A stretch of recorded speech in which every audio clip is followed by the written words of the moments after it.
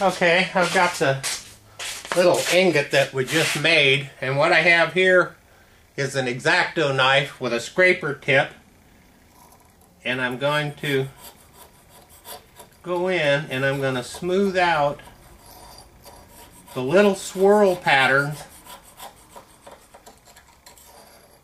that the milling bit makes.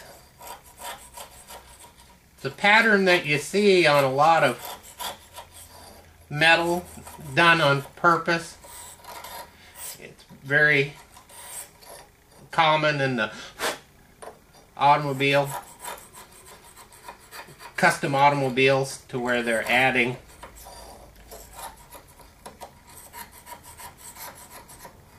metal for looks.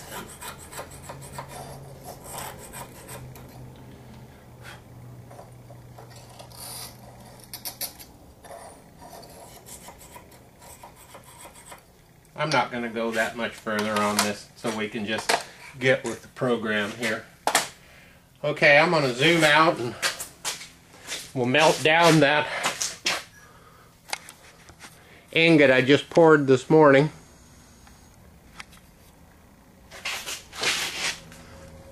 And we'll get it going.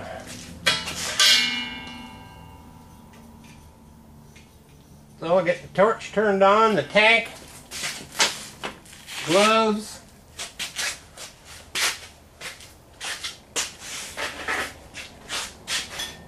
face shield,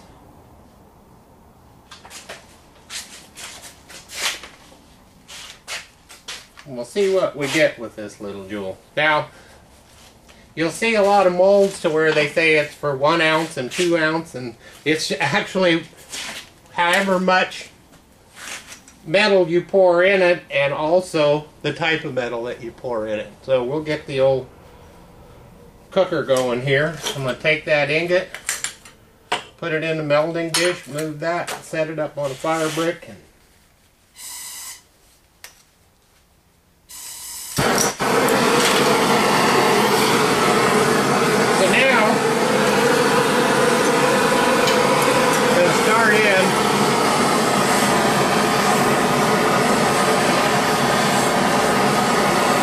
Best just to do a little preheating of your melting dishes and your crucibles. You can see this is a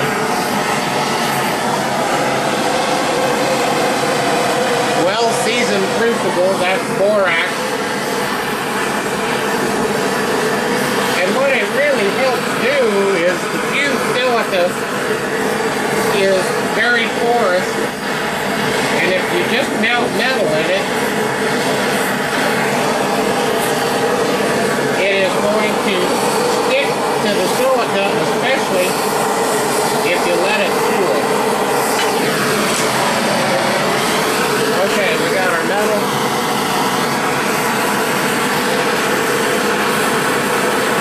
In the dish, we're going to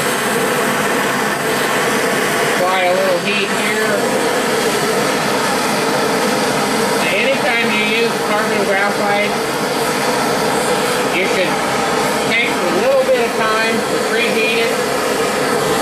And primarily what that's going to do is going to expel or drive out any moisture that's in it.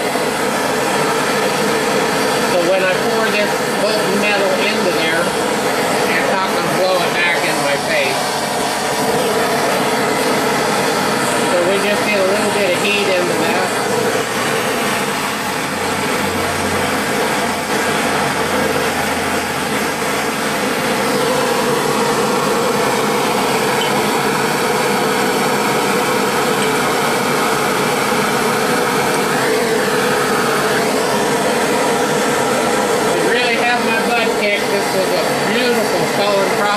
Carbon graphite mold,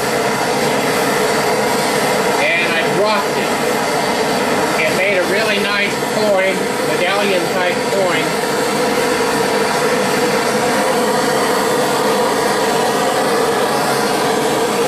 And I knocked it off the bench. I'm just going to pour the excess.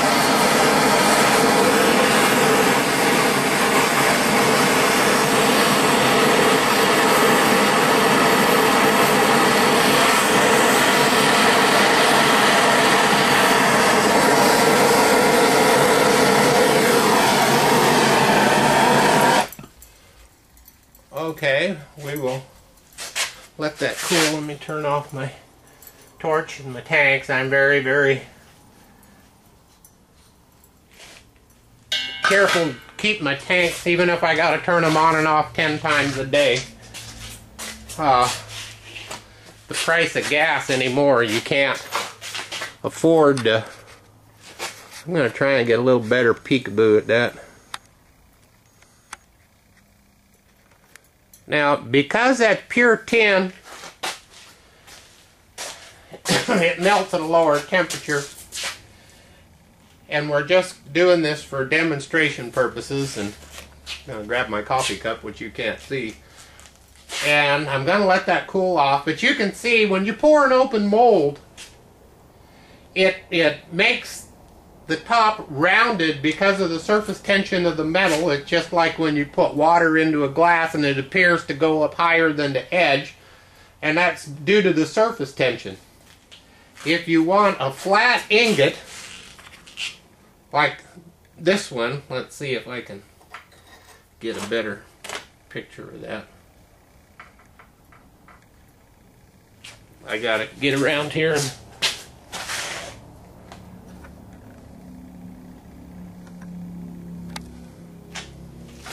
this ingot was poured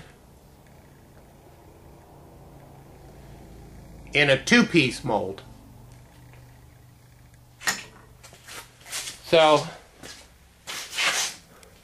but if you're doing silver and what have you, and you're selling it, I've got auctions right now to where I just pour baby loaves. They're about a 1/2 inch wide and 1 inch to 1.5 inches long, and they'll be rounded on top, and they sell just fine. And then people meld them down. And that's the little gadget I'm trying to get made right now, and these are porcelain or ceramic, and I use them in the little furnaces back here. I can zoom out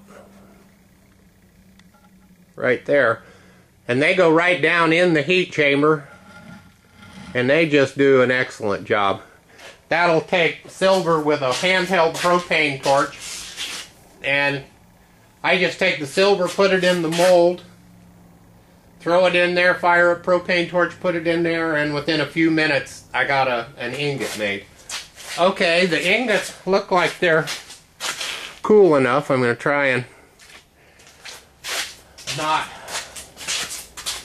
burn my hands, but we'll see what we get. Hopefully they're chilled all the way.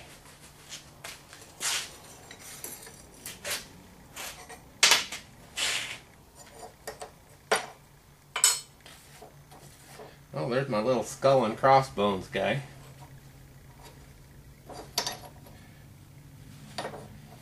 And there's our little loaf ingot. I can see I got a little more work to do on the swirl marks. But anyway, that's how you do it. Like I said, I can turn that over and do another mold on it. And this one is just a little skull and crossbones that I sell. So anyway, that's just a quick and dirty, make it in your own garage carbon graphite mold. All told, I don't have, well, I got the cost of the end mill, and then other than that, you just got to find you a source for carbon brushes or junk carbon. There's quite a bit of it out on eBay right now. So anyway, hope you guys learned something, and I'll get this out on YouTube pretty quick.